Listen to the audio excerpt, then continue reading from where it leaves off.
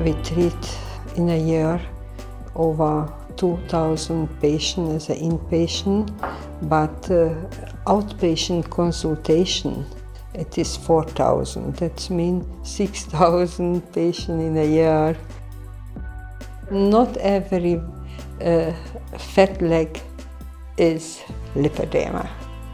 The picture of alimentary obesity depends on sex. The women, they have more legs and gluteal region, and the men, the beer belly. But it is not lipedema. This is a really chaos concerning lipedema, because increased fat tissue can be alimentary. So, diseases of the fat tissue from lymphological point of view, there are the adipocytes, and you can see this is the septa, this is the fascia, this is the corium, and here, and in the septa we can find the lymph vessels, we can find the blood capillaries and the nerve.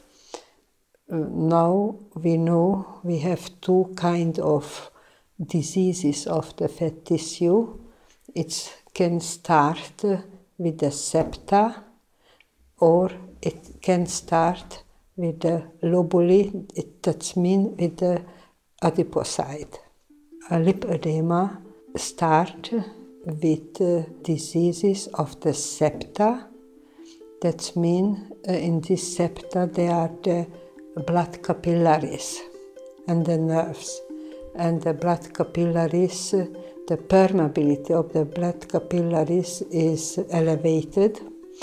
The septa became oedematous and swollen, and then the same changing that in lymphedema is going on in the septa.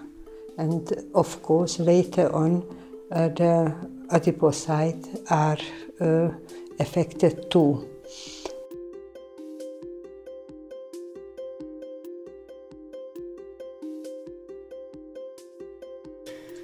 There's obesity, but it is not a lipedema. This is so-called fat leg of the healthy woman. Once again, no edema. And then contrary, this is a lipedema. You can see on the legs, this is swollen. And this is the finding from the changing of the lymph capillaries in the septa. This is the normal finding, and this is the finding in lipedema.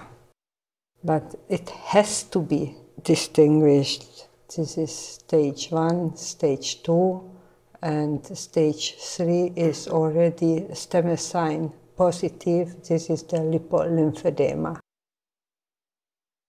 Conservatively, with lymph drainage, compression, medical exercises, we can help here. We can not help here. Our method doesn't work. The method is not enough standardized. I visited the Mayo Clinic. Dr. Straighten, angiologist, developed test. This is a water overloading test. The patient has to drink 20 milliliters per body weight kilogram in 20 minutes. The patient remains standing for 4 hours. Before this period and after this period, leg volume measurement is carried out, and we collect the urine. If the septa is affected, the permeability of the capillaries is increased. The leg volume increased more than 250 milliliters, and the urine is less than 80% of the water that the patient drank.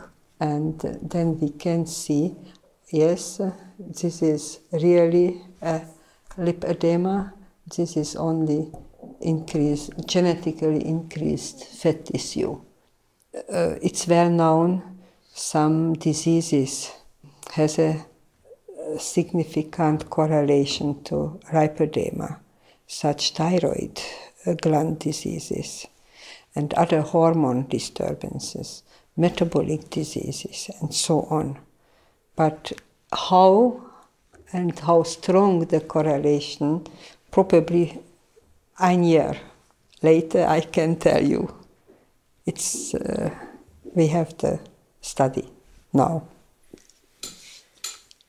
To know why lipedema appear, why lipedema in some patients developed.